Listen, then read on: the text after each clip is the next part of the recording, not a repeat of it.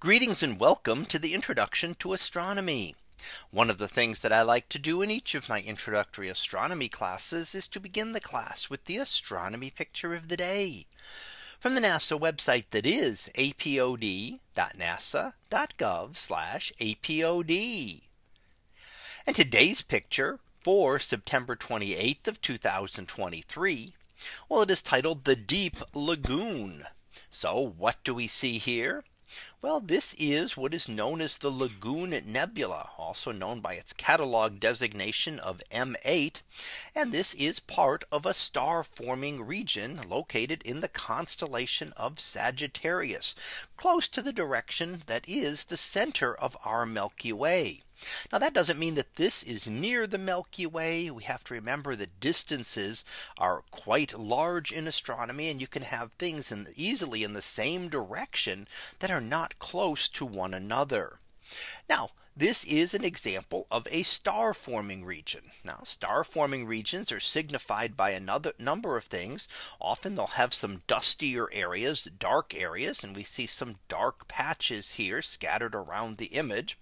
Those are denser knots of dust, and maybe regions where stars are in the process still of forming. They will also have some of the glow that we see, and we see a reddish glow associated with hydrogen when it is excited. So those hot stars, as they begin to form, emit a lot of ultraviolet radiation. And what that will do is ionize the hydrogen, rip its electron off. And then as those electrons recombine with the hydrogen atoms themselves, they will go through various different energy levels, and a prominent one visible in the ordinary visible light part of the spectrum would be a distinct red color. So a lot of the red glow that we see is associated with hydrogen gas. Now, we also can see the region around the star, some of the bright stars that are forming itself. The bright section towards the center is the area around a very hot star that has formed. Now, the very hottest stars will dominate. Very hot stars, very massive stars, are also going to be the very brightest objects that we see in the image.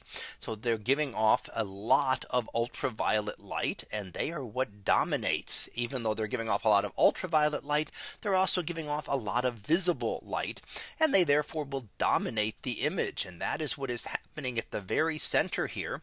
That new young star that has formed is illuminating that very bright patch and is starting to shape the nebula. Now, a nebula like this will continually change its patterns, not on a time frame that we will ever be able to see. However, over tens of thousands of years, or 100,000 years, they will slowly shape this region and will push away at some of that gas and dust that is left. So the gas and dust originally form the stars, but then once the stars form, they will start to push that material away and will change this shape and structure of the nebula, and in the long run will eventually clear this region out, leaving behind just a newly formed cluster of stars. So that was our picture of the day for September 28th of 2023. It was titled The Deep Lagoon. We'll be back again tomorrow for the next picture, previewed to be just back from Bennu. So we'll see what that is about tomorrow.